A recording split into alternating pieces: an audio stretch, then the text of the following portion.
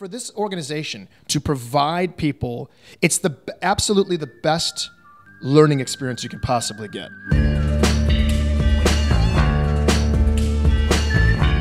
As much as I'm a huge person who went to school, I went to school for years and years and years, and I love school. But at the end of the day, there are those things you cannot learn in school. You must learn through life. And this organization is allowing that to happen. There's no kind of one path that you can take, but getting involved in organizations like this is so important. You know, at that age, when you're in college, you're not doing it for pay, you know, you can do anything you want, you know, so to do something that actually is for a cause or has meaning, I think is a great thing to do. Creative people are usually have all these great ideas, but it's hard to get it from your mind to the people, you know, and when people are helping to facilitate that and can make the process easier, then I'm all for it. No one has ever asked to see my diploma.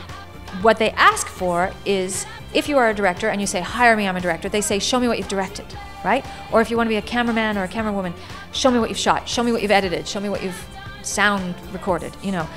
And the lucky thing about the digital technology right now and cutting it in Final Cut Pro on your laptop and the 5D, you can actually go out and make a calling card, a short, some kind of demonstration of your skills. One of the things I think is most important is diversifying, because it's not good enough now just to be an editor or a compositor or a color correction specialist. You really have the opportunity to learn all of that yourself. Don't chase anything. Don't try to anticipate what's going to be popular. Show people what is special and distinct about you. That's what you have to offer. When you are in the mailroom or you're an assistant, you're learning everything.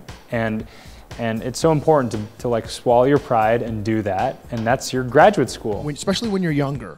Wherever work presents itself, take it. When you're younger and you're hungry and you have the energy, do it. I would say as much as you possibly can to do your best to stay hungry, to stay grateful, and to try to align yourself with people that you respect and admire. Just don't stop and don't listen to haters. That's what I told the audience, you know. There's going to be plenty of haters and people saying you can't do it. There's 1,000 reasons not to do it. You only need one reason to do it.